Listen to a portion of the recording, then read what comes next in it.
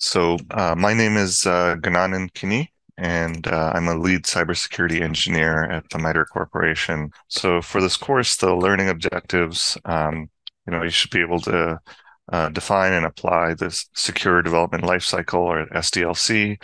This is actually a methodology that Microsoft came up with. Understand how to define, communicate, and mitigate software security weaknesses as part of the secure development lifecycle. Apply penetration techniques to test software security.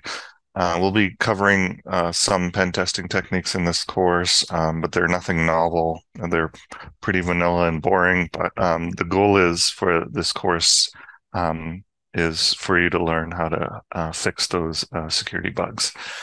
So this course is actually in a break it, build it style, which is you first break the software application and then you build it more securely. So as the weeks go on, you're hopefully improving the security of the application. So applying security analysis techniques and tools to assess software security, be able to explain weaknesses in software systems, apply defenses to remediate software exploits and weaknesses.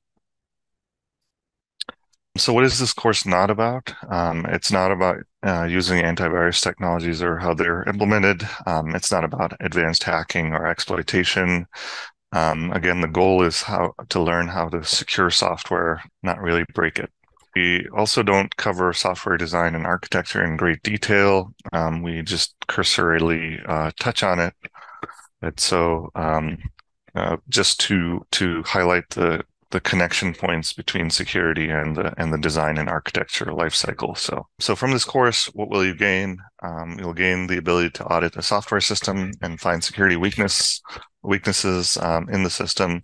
You'll learn how to describe the weaknesses that you find using MITRE's common weakness enumeration, or CWE, methodologies, techniques, and tools that are used for finding security weaknesses and performing a secure code review. And then we'll also look briefly at techniques and tools to do analysis and to find weaknesses and then also fix them. How to perform secure code reviews for finding security weaknesses, improving code quality, communication, and educating others, right? Like I'm doing right now.